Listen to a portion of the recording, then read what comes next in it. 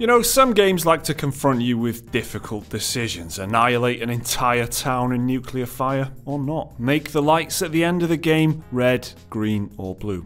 Tough decisions. But sometimes the hardest decisions are made off-screen, like, shall we even bother making this game? Well, here's a list of 5 times in 2017 when the answer to that question, sadly, was no. On the 25th of October, Warframe developers Digital Extremes announced they had decided to hit the pause button on their new game The Amazing Eternals. The game was described as, quote, blending first-person action and deck-building strategy for an all-new type of free team-based shooter. Outside of the first-person shooter segments, you would put together a collection of cards for your character, which gave you boosts, weapons, and equipment. Despite its short lifespan, The Amazing Eternals had a successful closed alpha, but apparently it just wasn't meant to be. Digital Extremes said, quote, unfortunately the game wasn't attracting players fast enough to support a viable matchmaking player base with the current game design direction, which is the lifeblood of this type of game. Digital Extremes also announced that the entire Eternals team would transition over to Warframe development. It's worth pointing out that The Amazing Eternals just might come back, but for now it's on pause. Let's hope it's not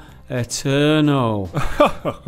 Also this year, I'm not doing that, let's cut that. Also this year, just a day after The Amazing Eternals was put on indefinite pause, Amazon Game Studios announced a similar fate for their debut game Breakaway. Breakaway was pitched as a hero sports brawler with a focus on competitive online play and built-in streaming functionality. In a statement, Amazon Game Studios said, quote, over the course of the alpha, we received a lot of feedback from you that we're taking to heart. In order to get it right, we're letting our team take the time to iterate and evolve Breakaway's core gameplay to deliver what you've asked for. We aren't sure how long this will take, but we think it's the right thing to do for the game and you, the community. Amazon left the door open there, but a report from Kotaku indicates the game is never coming back. Under the headline, Amazon's Breakaway is basically cancelled. The site claimed to have reports from industry insiders who told them that key members of the dev team had left in the middle of development. According to the reports, Portal creator Kim Swift had been involved, but she left in 2016 to work for EA Motive on Battlefront 2. Then there was Clint Hocking, a former Ubisoft designer who had previously worked on games like Splinter Cell and Far Cry 2, but he also left the project shortly after it was first announced. And one of the bigger cancellations this year was a game from Platinum Games. Set to be published by Microsoft Studios as an Xbox exclusive actually, Scalebound featured a fantasy world filled with dragons and knights and dropped in a modern day teen called Drew to make the game stand out a little bit. Developer Hideki Kamiya explained the game would be an open world action RPG featuring Platinum's trademark flashy combat, but with the added depth of an RPG. But after a lackluster showing at E3 2016, rumours started to circulate about the game's troubled development, with Microsoft reportedly being concerned about the budget and the dev team failing to meet several important milestones. Not long after these rumours started to emerge, Microsoft released a statement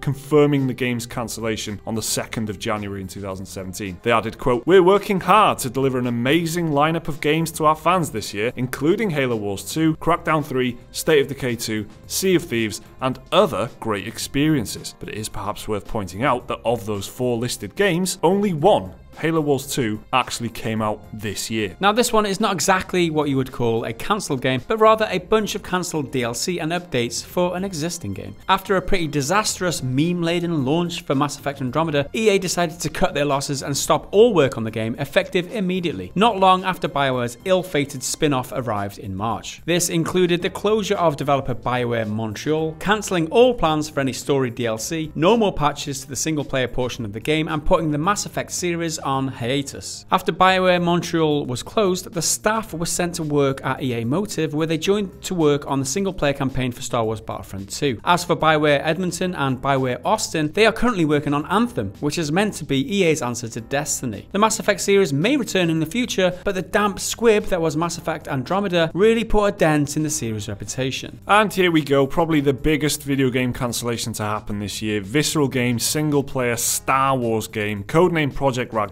was canned along with the studio making it in October. Set between A New Hope and The Empire Strikes Back in the Star Wars timeline, Ragtag had you playing a human Han Solo-esque character named Dodger. The game itself was meant to be an Uncharted-style linear action game with heists, shootouts, and all kinds of stuff like that. But an in-depth investigation by Kotaku revealed that all was not well at all at Visceral Games, and the project had been in the rough for quite a while. One former employee said, quote, it felt like we were always under the threat of closure. It was a real really unhealthy place. Some ex-employees revealed to Kotaku many reasons for the game's cancellation, including general lack of resources, a vision that was too ambitious for its budget, a difficult game engine to work with, and a director who frequently clashed with staff. There were also some rumours that EA took issue with the single-player nature of the project and they wanted the game to have some kind of online element, which the team really did not want to do. The final straw for Project Ragtag came in October 2017, when EA announced their decision to close Visceral Games and cancel Ragtag in its current state. So there you have it, our top 5 games that were cancelled in 2017. Were any on those lists that you're heartbroken to hear were cancelled? Let us know down in the comments. Like the video if you enjoyed it, subscribe if you're new around here, there's another video on your screen now to watch, and support us on Patreon if you're awesome. We will see you again in the next one. Bye for now.